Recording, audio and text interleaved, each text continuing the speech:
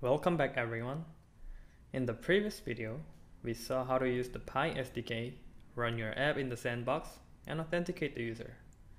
In this video, I'm going to walk you through the overall payment process. The process I'm about to explain is at a very high level, but even with this, you'll be able to understand what you need to do to create a payment. If you want to learn more about what's happening behind the scene, please refer to our Pi platform documentation. Now, let's begin. Throughout the process, essentially 4 parties are involved: your app server, the Pi servers, and the Pi blockchain. The most important point to remember is that all of them must be completely synchronized about the state of payment to avoid any possible race conditions. If something goes wrong, a user may pay for an item that's already given to someone else, or a user may pay for an item twice because the process gets interrupted.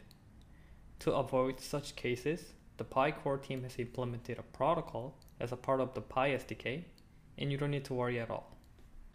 With the Pi SDK, creating a payment in Pi apps is very simple. Let's have a look at create payment function.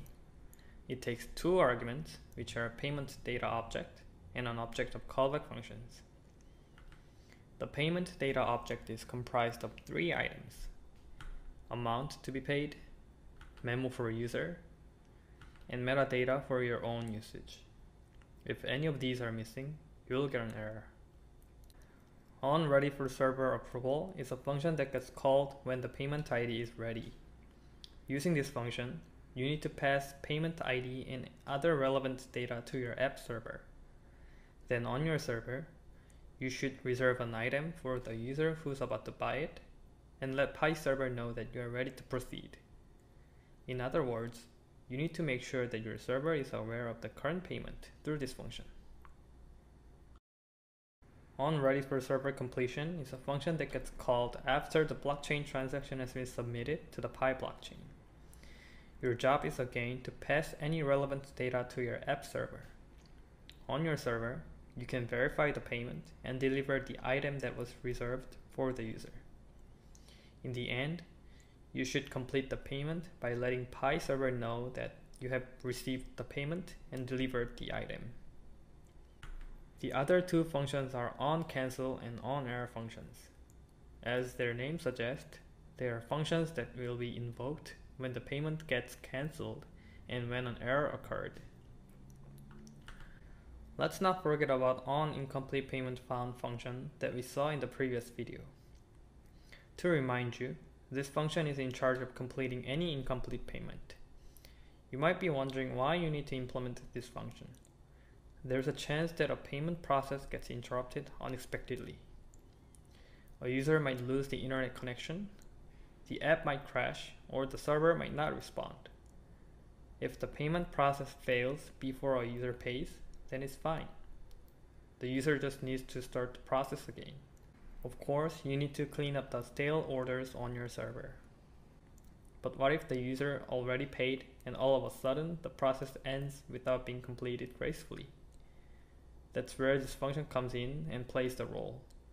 The Pi SDK will detect such payment when the user is authenticated and when a user tries to make a new payment. And if it finds an incomplete payment, it will request your app to complete the payment. Okay, so we are going to implement the functions in a minute. But there's one more step you can't forget, which is obtaining the API key. Assuming that you have registered your app on the developer portal, let's generate the API key if you haven't done yet. Select your app at the bottom, and if you tap on the Get API Key button, you can create a new key. Save the key before you close the window. Using this key, you can hit our endpoints and update the status of the payment.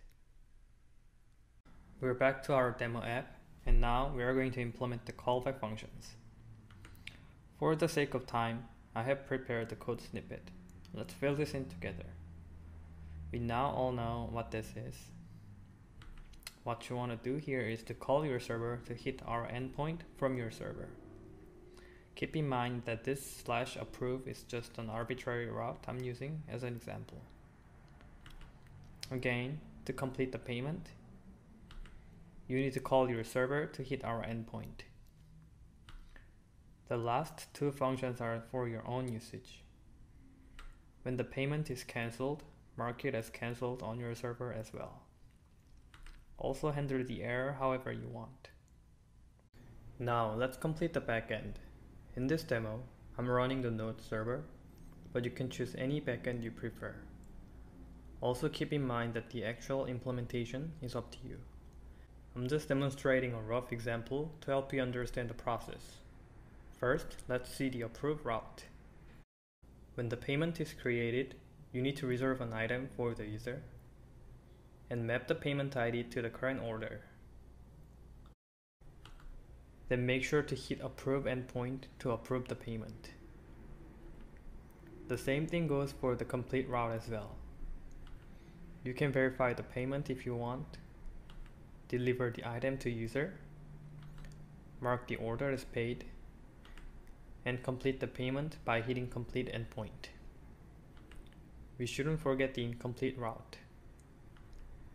Process the incomplete payment and hit the complete endpoint.